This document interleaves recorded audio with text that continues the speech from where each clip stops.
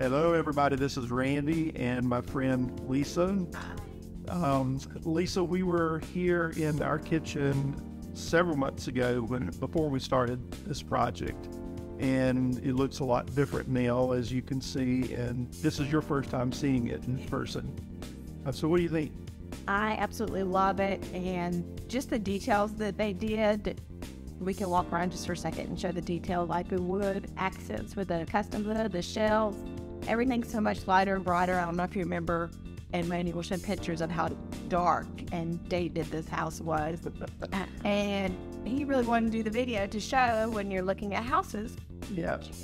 Yeah, so, we've got clients all the time who look at older homes, and one of the things they say is, I hate the kitchen because it's dated and because it doesn't have certain features that people may be looking for.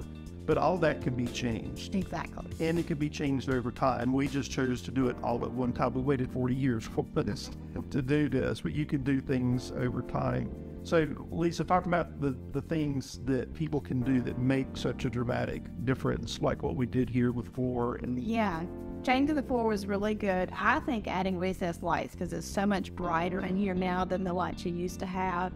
Adding more light with the larger window, that was a really good thing, and just using light colors on countertops. And I think there was like cool little gadgets for the cabinets and stuff, for appliances and stuff. So that was really cool. Double ovens, and the display over here is really the kicker for me, that I love, when the accent color and the shelf. Yeah. So in the video, you may see pictures of our dining room table that has not been updated yet, but we're getting there. Yeah, you have the little drop-off spot right when you come in from the garage, so that's convenient, easy, out of the way. Yeah, what we had in mind for this was a place to display special things, and then also have a charging station, key drop, mail drop, so that kind of stuff has a home. And I think that's one of the things that we learned over the years. It's important to have designated spaces for certain things, right? Yep. And so as a result of that, one of the things that we did was created different stations. This is Chris's baking station. And so everything that she has to use for specialty appliances for baking and such are in here. But one of her favorite things, but not her most favorite thing, is this garage for her mixer.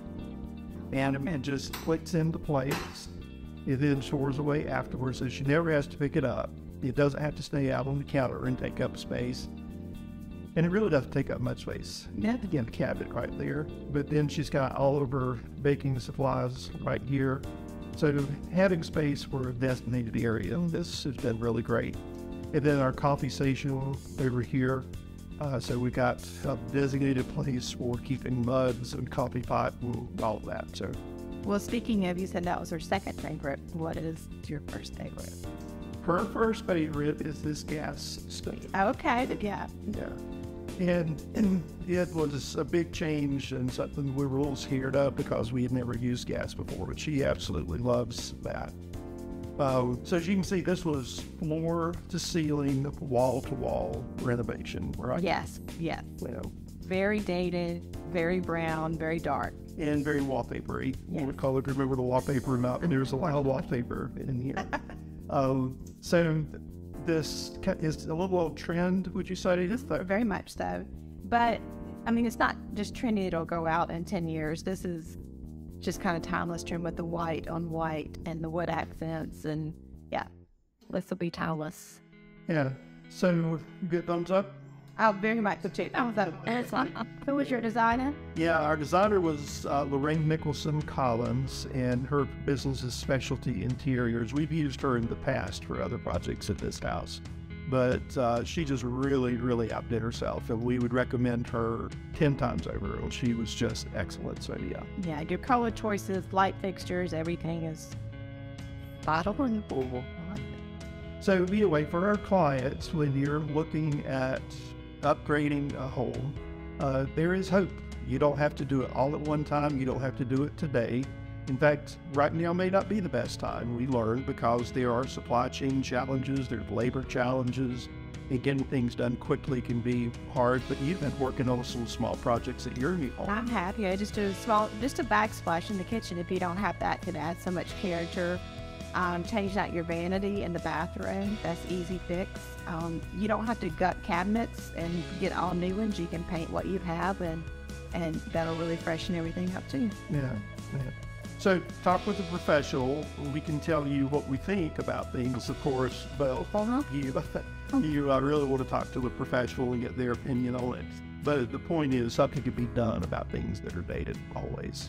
So anyway, that's my story. And Lisa, thank you for your critique of everything. Yeah, that means a lot to us. Thank you.